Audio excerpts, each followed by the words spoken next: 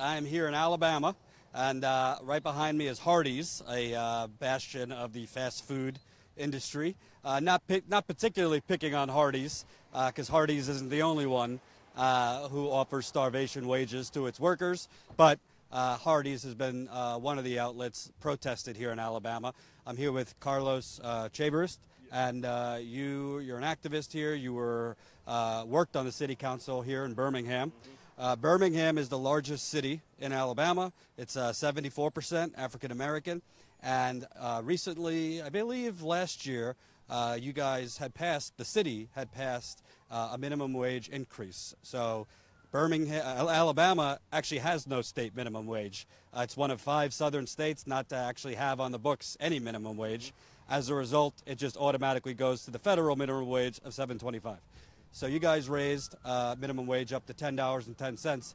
Tell the audience what happened after that.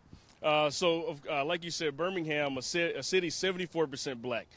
We have a Birmingham City Council of 9 members. 7 of those members are African American. Other 2 are white.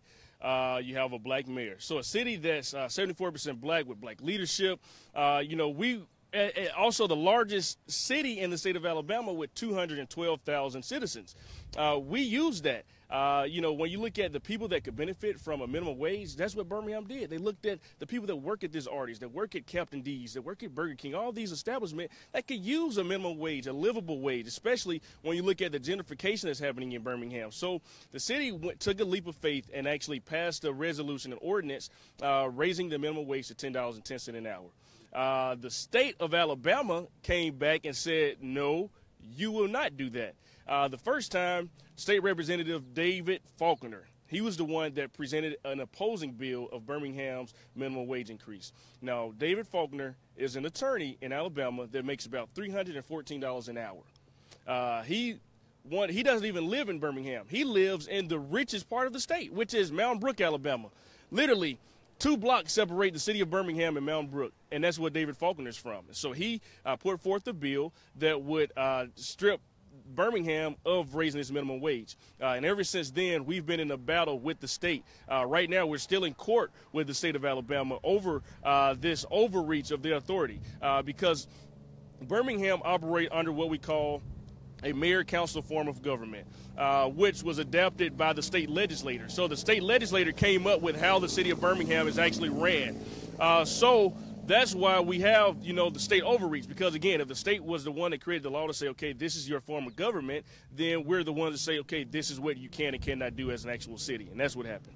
So the audience might be wondering why you just randomly pick in Alabama and Birmingham. There's a lot of states with $7.25 as the minimum wage. There's a lot of states that have the state government trying to stop local municipalities from creating their own minimum wage. This is all true. I'm going to get to some of those states as well. However, what's different about Alabama, obviously, if you know your history, Alabama is one of the epicenters for the history of racism, keeping African Americans down, whether it be lynching, whether murder, all sorts of brutal stuff, and then obviously the economic suppression. But let me tell you the voting, how this was voted on. So you have on February 16, 2016, the Alabama House voted 71-31 for HB 174, which is the bill that would basically block Birmingham's raising to $10.10. By the way, going from $7.25 to $10.10, $10.10 is still not a livable wage. It's a little better, but you try living off of $10.10. A lot of the viewers are probably living off of $10.10 or less. So in that vote, you had the vote, as noted in the lawsuit, fell almost entirely along racial lines. 71 members of the House, all white, voted against the minimum wage increase, while 27 of the 31 opponents were black. So that means there were 4 brave white folk in the legislature who voted for the minimum wage. But you have all 71 members of the House, all white, voted in favor of keeping the minimum wage as it is, and 27 of the 31 opponents were black. There's another element here, which we were talking about. Yeah. So, when you think of the South, you don't think progressive. However, there are cities that have a progressive movement kind of growing. Birmingham is one of them. I'll let you tell the audience. Talk about Birmingham. It's 74% black, but it's becoming more and more progressive. Right. So Birmingham, again, by it being the largest city in the entire state, let me tell you this, $67 billion come through the city of Birmingham every single year. So there's plenty of money in the city of Birmingham. A lot of state representatives down in Montgomery do a lot of business here in Birmingham. A lot of their businesses are here in Birmingham. Remember when I said David Faulkner, the attorney that makes about $314 an hour. Well, his law firm is where? In the city of Birmingham. So the state representatives have a lot of impact as relates to the city. So that's why when they look at a city this big, the largest city, Tuscaloosa, for instance, Tuscaloosa, Alabama, is they're quite progressive themselves. However, Tuscaloosa is not a big city. They're pretty much a college town. They have about 30,000 students at the University of Alabama. Outside of that, there's an additional maybe 5,000 to 6,000 people that actually live in Tuscaloosa. So Tuscaloosa is not a very large city. So if they were to implement a $10.10 minimum wage, by all means, I don't believe that the state will intervene with that. But because Birmingham is pretty much the epicenter of the state of Alabama, the moneymaker of the city of Alabama, a city that has black leadership, that has, that is majority black, they just don't want that to prosper. That's the bottom line to it. And I also think there's an element where, you joked off camera, like they don't even know what a progressive is. Absolutely. But if Birmingham would have passed, it was reported that Huntsville was going to try to follow suit to raise the minimum wage. Tuscaloosa was going to follow suit to raise the minimum wage. These predominantly white, very, very Republican legislators, they don't want any progressive success in their state.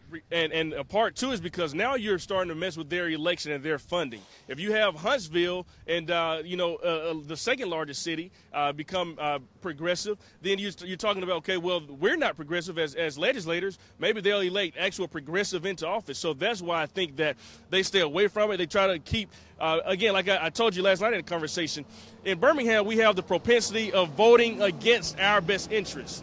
And that's what voters all across the state. This state is majority white, majority poor.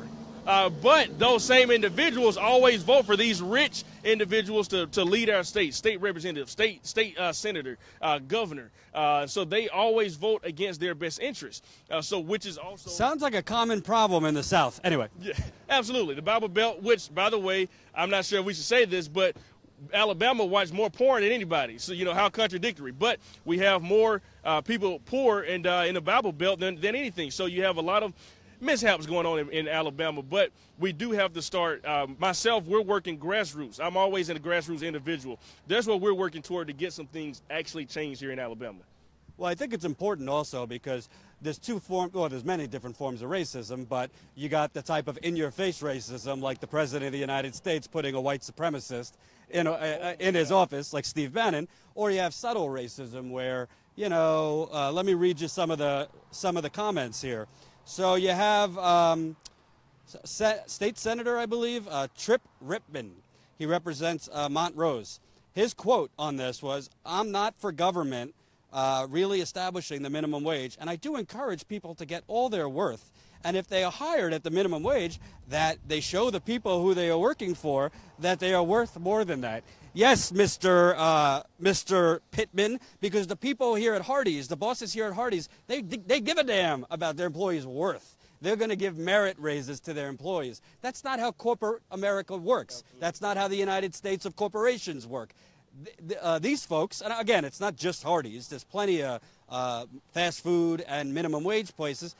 It is not in their interest to pay their workers. I did interviews in Oregon at Burgerville. Other independent media have done plenty on minimum wage and fast food workers. They're not giving merit wages, and if you just show up on time and you work those extra hours and you're always dependable and you never call in sick and you have a smile, you're going to get raised. No. That's not how it works.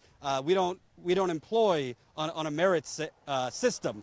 And people who do get plenty of raises and subsidies are corporations and oil companies. Okay, I went on a little rant. Oh, we need it. But the other thing is, I want to get into the history here a little bit. So there was a lawsuit filed by NAACP and others, and they cited the Equal Protection Clause and some of the provisions in the Voting Rights Act. Can you kind of talk about that lawsuit? A judge recently, unless I am reading it wrong, dismissed it. Yes, a judge actually recently dismissed the lawsuit. Right now, those organizations are part of the appeal process to try to bring that back up so that we could actually come to some resolve. Alabama, unfortunately, is a pretty much a right to work state. So employers can fire you or hire you, and without even giving an explanation as to why. So I think that played a huge part too in the lawsuit. As far as the actual lawsuit itself, I'm not too privy of all the details, especially as it relates to the dismissal, but because I haven't sat down and actually talked very much about it. But I do know people that are heavily involved with the process. And I want to get into it because Alabama, you would know specifics, but they're blocking, honestly, a modest increase. You're talking $7.25 to $10.10, and that's not even right away. It would systematically, first it was going to go to $8.50 and then $10.10. But let me tell you about Alabama. So Alabama has the fourth highest poverty rate in the United States, according to a new study by Alabama Possible. More than 900,000, or 19.2% of Alabamians, live below the federal poverty line of $24,300 for a family of four. That's $24,300 for a family of four. The data shows that 19 of the state's 67 counties have a poverty rate higher than 25%. The state's food insecurity rate is at 18.8%. So that's a whole lot of very, very despair and desperate numbers, and that's not even getting into the education situation, the healthcare situation. Talk to me about those two. Okay, so right now, one thing that the city of Birmingham literally just did last week, the Birmingham City Council just passed a Birmingham food tax incentive program where members of the public, majority elderly individuals, will be able to receive rebates based upon the amount of taxes they spend on food. Right now, one thing that I will say the governor has decided to do as a Republican, he's looking at a committee, a task force that deals with the food tax abolishment. So that's one thing. I don't know. It could be a campaign stunt, because elections are coming up pretty soon. But I do believe that that's something that we have to look at. Education in Birmingham. Right now, our school system. 20 years ago, we started with 60,000 students. Today, we only have 23,000. By that being a public school system, again, majority African American, though every student that leaves, those tax dollars follow those students. With Birmingham being impoverished and you have so many deplorable communities and neighborhoods that limit the property taxes that we're able to use for our school system.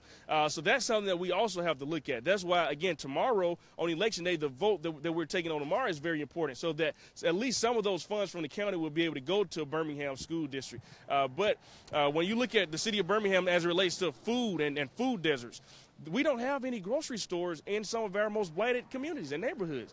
So we had the access to food, to health care, medicine, all of those issues are happening. We're fighting a battle right now against our Birmingham Waterworks Board for charging ratepayers huge rates through a new program where they estimate the price. We had an elderly lady usually paid $31.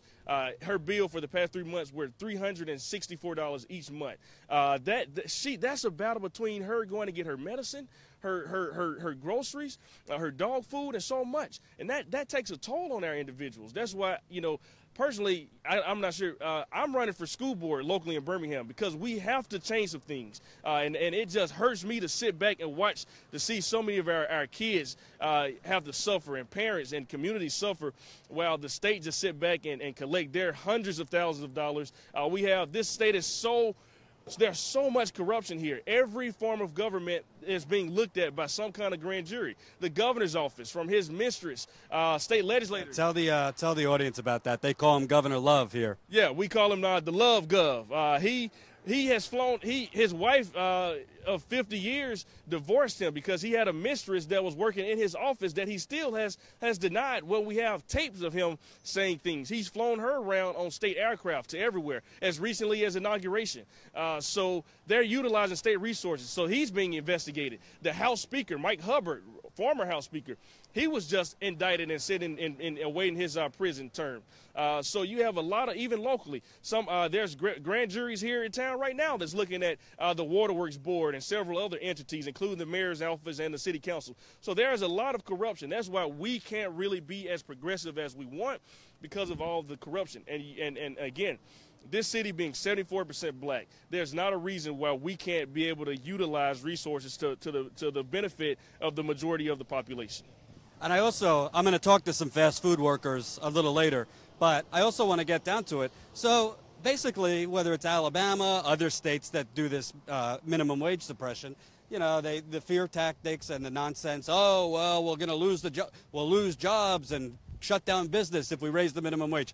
Minimum wage has been being raised for 70-something years in America. America still stands. There's study after study showing that raising the minimum wage, systematically does not destroy jobs. When you raise the minimum wage, wow, what a shock. You put more money into people's pockets, and it puts more money into the economy, hence businesses. So, yeah, you could cherry pick, and there's conservative think tanks who have found that minimum wage destroys businesses. But let me tell you something, McDonald's and Hardee's and these corporations, they make billions of dollars in profits. It's not that they cannot afford to pay people more, it's that they don't want to. Right. It's not about whether they can, it's about the will. But I want to read you what the state has said about the lawsuit. So the lawsuit defendants, led by Attorney General Luther Strange, lambasted claims of racial bias as wholly implausible. Yes, so implausible in a state that lynched black people and, mass genocide of black people. Totally implausible that race is at the bottom of this. The state's response also acknowledged that other cities were looking to follow Birmingham's lead, Huntsville and Montgomery. If Birmingham's minimum wage was raised, then these cities were going to try to. So that goes back to what we're saying. These are conservative, white Republican lawmakers who are trying to shut down progress.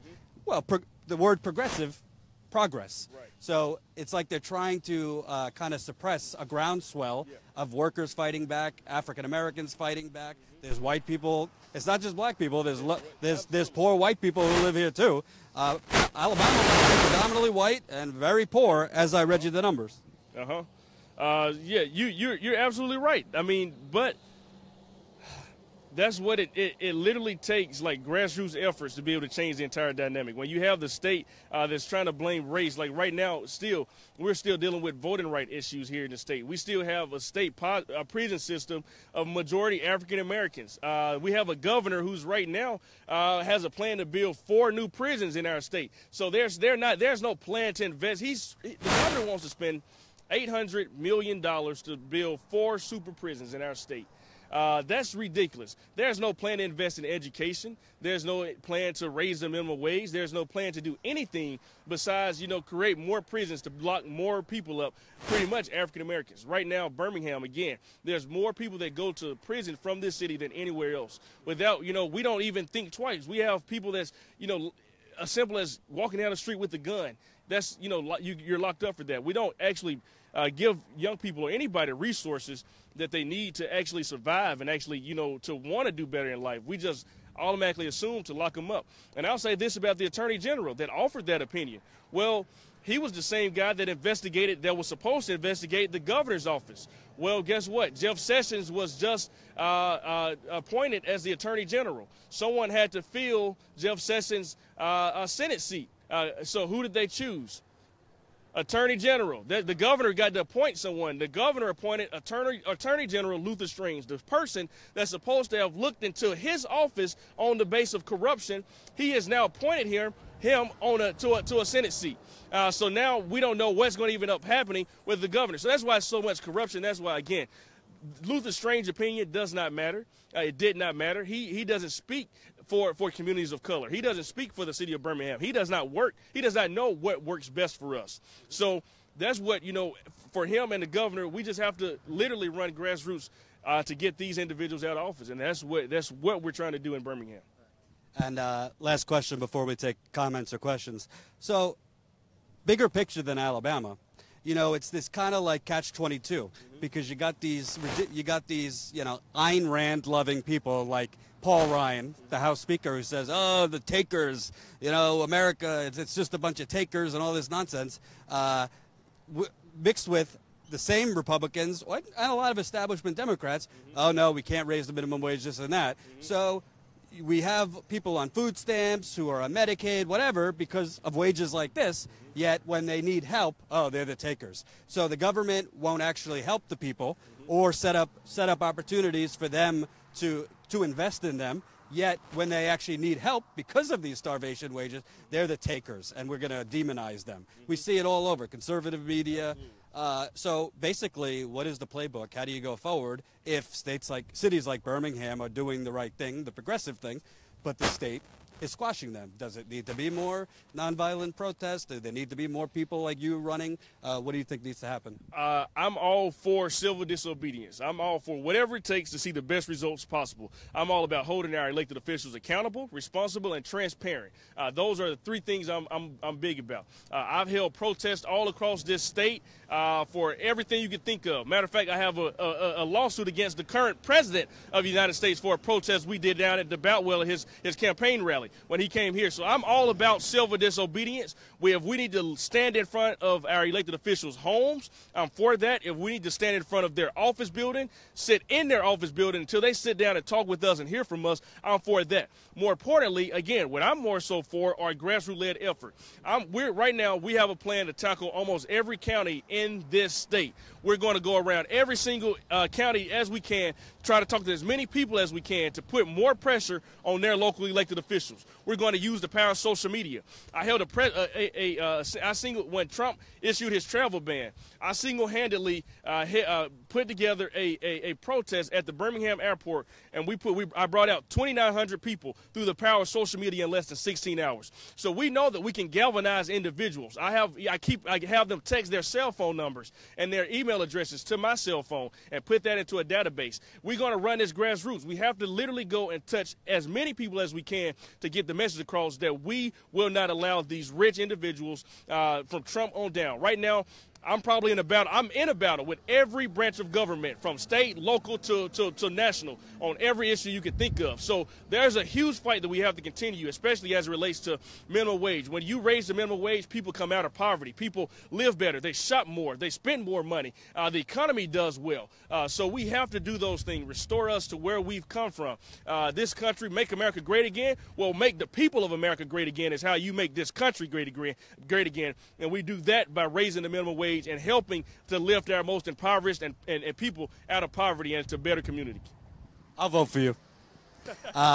Real quick, so, for the trolls out there, because I know there's plenty of you and I love you dearly, you get a lot of heat when you do stories like this, and I come out and explicitly say this is a race thing. Well, why this is a race thing? When you have 71 lawmakers voting to stop a minimum wage increase, and all 71 of them are white in Alabama. Read your history. Alabama has not exactly rolled out the red carpet with flowers for black people in history. So when you have 71 lawmakers who are white voting, no, we're not giving a city 74% black a minimum wage increase, and 27 out of 31 of the people who voted for the minimum wage increase being black, by the way, kudos to those 4 white lawmakers who voted with the African Americans. That is a race thing. I don't care what you say. That's numbers. So I'm not saying all 71 of those lawmakers are consciously racist. Most racists aren't consciously racist. It's subconscious. But there's something wrong with that, because those lawmakers are doing fine. They got government-issued health care. They got nice salaries. They work half the year. We know how government works. And I would say this about those individuals that actually voted. As you mentioned, 71% of them were white, correct? Well, guess what? All 71 are Republicans. There are some Democrats in that mix as well that voted against raising the minimum wage. So when you look at what's going on in Birmingham, it's not just a Republican or Democratic issue. This is something that it shows white supremacy at its best. When you have literally white lawmakers on both sides voting against what would benefit majority African Americans in a very progressive city. So that's what you have to look at, the structure of this country. Call out white supremacy when you can. You have to, and I'm all for that. And that's exactly what I feel is going on. Even the battle of the lottery here in the state of Alabama. I went down to Montgomery a few weeks ago to speak on behalf of the lottery at a public hearing. There are 3 individuals from Birmingham that actually went down and spoke. We could see our school system benefiting from a state lottery. However, you still have lawmakers in this state that don't want to see anything of that magnitude in our state. Something that could directly benefit millions of dollars, could benefit education every single year. But yet our governor want to spend $800 million where we don't even know where the funds are coming from to build 4 new prisons. Something has to give. Thanks, brother. Yes, sir. Thank you. And we're going to do more interviews either on the Young Turks Facebook or TYT Politics Facebook. Oh, yeah. Here we go. This is Tyler Pop. He says, what if it isn't about race, but they're corporate donors? You make it racist if you want to, but I think it keeps just as many white people poor. Well, I'll let you answer, but racism and economics go hand in hand. So I'm sure you're right that there's a corporate aspect, but you can't erase the racial aspect either. So let's say in a state like Minnesota, which is predominantly white, that's trying to stop local municipalities from raising the minimum wage. There's probably not a race issue there because there's like two black people in Minnesota. I'm exaggerating, but you get the point. But here, I mean, the numbers are the numbers. However, corporate donors, I mean, economics, racism, it's like peas in a pod. So I think both come to play. Yeah, absolutely. And economics and racism, again, go hand in hand. When you look at it, again, the power structures of Birmingham, the BBVA Compass Banks, the Wells Fargos, all these big institutions, of course, they don't want minimum wage raised because then they will have to raise wages for their workers. So those are the ones, again, that are funding the campaigns of these individuals. So, yes, it's an economic thing as well. However, when you look at it, it's also a racism plays a huge part of it as well. Why is it that the only city that's 74% black majority city, which, by the way, is the largest city, happens to be preyed upon as relates to state overreach, right? You wouldn't see this, again, in Tuscaloosa. They would not do that. Tuscaloosa is not majority black. Tuscaloosa is really predominantly a small college town. So you won't see that overreach in Tuscaloosa. Right now, Tuscaloosa has open container law for the entire city. Birmingham doesn't have that, but I promise you if Birmingham was to implement something like that, the state will come in and say, no, you can't do that. So there are certain things that you see so economics and racism definitely go hand in hand as it relates to the white males that are running things in Montgomery, from the white people that are running the institutions that are paying them and feeding into their campaigns and planning for these campaigns against raising the minimum wage versus the city that's 74% black. Because, again, we don't see this in any other part of Alabama where they overreach like they do in the city of Birmingham. And by the way, not to go on my soapbox, but whether you're black, white, purple, marshmallow, it doesn't matter. Why are these companies making billions of dollars? You think it's the CEOs flipping the burgers? You think it's the CEOs in the drive-through machine box? No. You think it's the CEOs coming in 2-3 hours before open or 2-3 hours after close to wipe and clean? No, hell no. If workers don't show up to these places, yeah, they could get more workers, but that's how McDonald's, Burger King. And by the way, nobody at the Young Turks, Carlos over here, I'm not villainizing trying to make a profit, trying to make as much money as you want. But when you do that by walking over the carcasses of your workers, that's why income inequality has exploded in this country. And to say there's not a racial element is having your head in the sand. And see, I'm not a fan of capitalism, but we understand that capitalism right now rules. All we're asking right now is just allow the smaller people to be a part of capitalism. You know, if you gave, why are you making your millions of dollars as a CEO, raise the wages for your workers so that they too can enjoy the abilities to be able to go out and pretty much afford majority of the things that they want. So, you know, I'm not a fan of capitalism. I absolutely hate capitalism, but I understand. You mean you're a dirty socialist? Being sarcastic. Yes, I am a dirty socialist. You know, CNN and them, when they say the word socialist, like, he's a socialist. Yeah, feel the burn, guys. But I am a socialist. I believe, you know, in redistribution of wealth. We have to, let's speculate Wall Street. There's other ways we can approach certain things than you know, and to raise funds to be able to pay for certain things instead of just not giving people what they really deserve to live. If we truly want to be America and want to make America great again and be one of the best countries on earth, we should pay our people higher wages. Right now, there's other countries that are doing far off better than the United States are because they pay their workers great money. They pay for them to go to school. They do certain things like that. We don't do anything like that. Right now, our billion industry is $2 billion. Our college industry is $2 billion a year. That's so much we're making off the backs of young people. So we really have to change things. And I'm willing to I've given up my full-time job to work in our communities, to work across this entire state to make sure that we, as a 23-year-old, I feel that it's my ability to make sure that we, as a community, thrive. And that's the only thing that I'm out here chasing.